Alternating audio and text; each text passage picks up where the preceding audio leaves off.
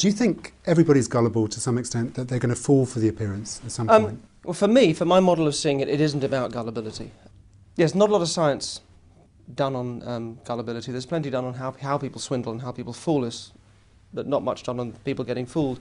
Somewhat counterintuitively, it's the more trusting people, the people that score as higher trusters, that actually emerge as less gullible.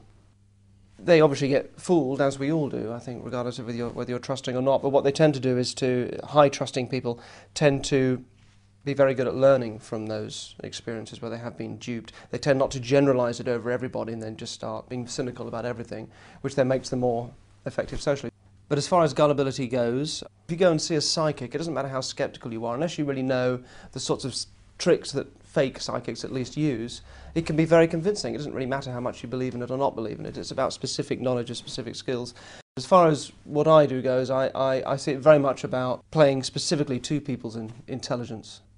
You create a false logic. You create what appears to be an ABC. So, in the case of a card trick, A is you pick a card, B is I make some magic thing over it, and C is it's in my pocket, and that seems impossible. But you miss, in fact, that between A and B, there was another stage where maybe so you picked a card, and I took them back and gave them a little shuffle and handed them back to you, or there was something in the way that you picked the card that actually I was forcing a card on you, I was controlling your decision.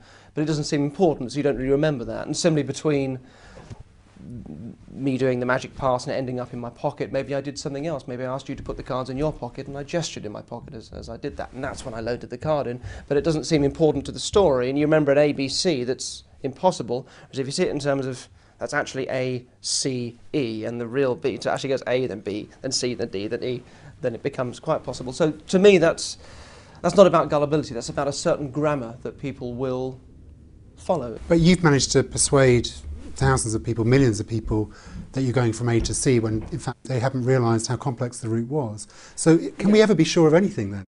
We can't function unless we form those patterns. This presumably goes back to if you see half a saber-toothed tiger coming around the corner at you, you don't wait for the other half, you run. And it's better to have that false positive than a false negative. In the same way, the magician creates that false pattern knowing we are hardwired probably to fall for that and fall for the easier pattern that's presented to us.